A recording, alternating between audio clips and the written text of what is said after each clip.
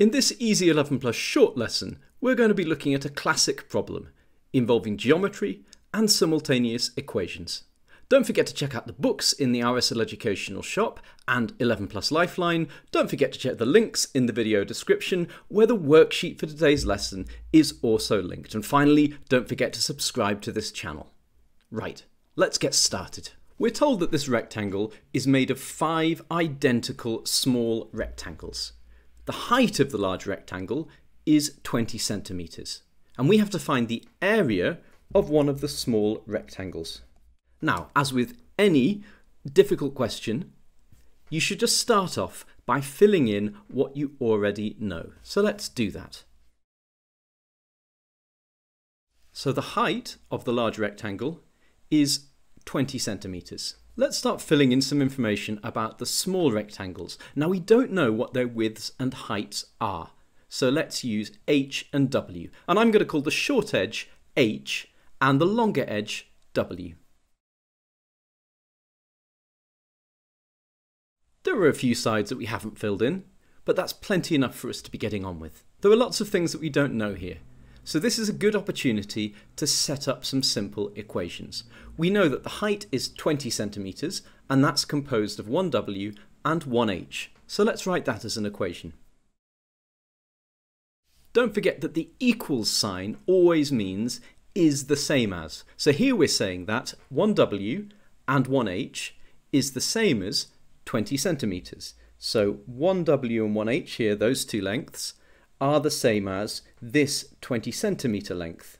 A basic rule is that if you want to find the answer, you need as many equations as there are things that you don't know. Here there are two things that we don't know. We don't know h and we don't know w. So we need two equations. We've got one equation, w plus h equals 20. Where can we find the other one? Well, if we look at the top here, we can see that the width of the big rectangle is made up of 2 w's. And if we look at the bottom, we can see that the width of the big rectangle, which is the same length, is also made up of 3 h's. So we can write that as an equation. 2 w's are the same as 3 h's. Now we've got our two equations. Let's copy them out in the space below and then see what we can do with them.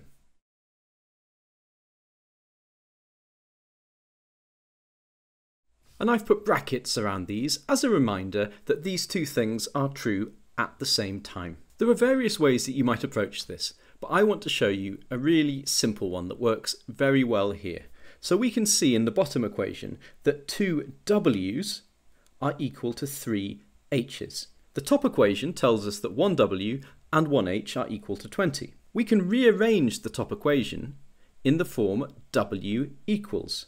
W equals, well, if w and an h is 20, then w must be 20 minus h. Another way of putting that is that we've subtracted h from both sides of the equals sign. Remember, as you'll have seen in all my other algebra videos, that everything you do, you have to do to both sides of the equals sign.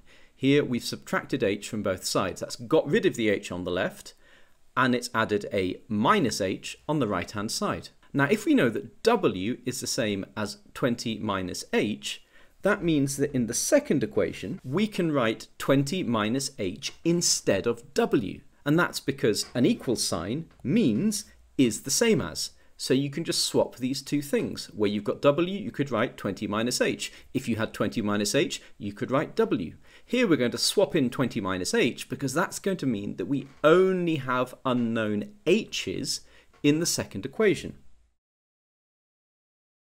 So here I've simply written 20 minus h instead of the w in the second equation. Now we need to multiply out the left-hand side of the equation. When you have something before a pair of brackets like this, it means that everything in those brackets is multiplied by that amount. So 20 minus h needs to be multiplied by 2.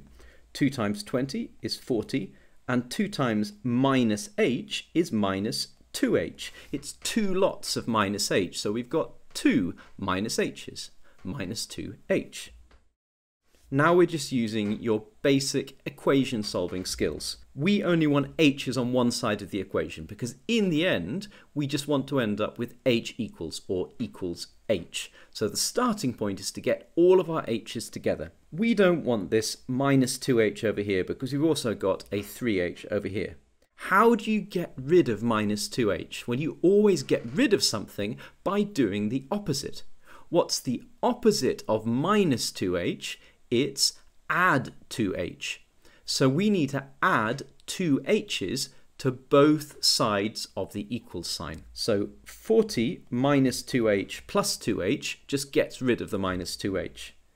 3h plus 2h gives us 5h. So now we know that 40 is 5 h's. And from this point, it should be relatively simple. If 40 is 5 h's, then a fifth of 40 must be 1h. So we know that 40 divided by 5, just slightly going off the screen there we are, equals h, and 40 divided by 5 is 8. So h is 8 centimetres. I'm not putting the units in for now, it makes things simpler and easier to read, but we do have to remember to add the units when we give our final answer. Now, we are asked to find the area of one of the small rectangles. Remember, that's one of these things. So to find the area, we need to know the height, h, and the width. Now we've got h, we know that it's 8. How can we find the width? Well, it's really simple. We just need to go back to one of our earlier equations up here. And look, if you look on the right over here, we've got an equation that tells us how to find w, the width, if we know h, the height, which we do. So now that we know h, we can write 8 instead of the letter h.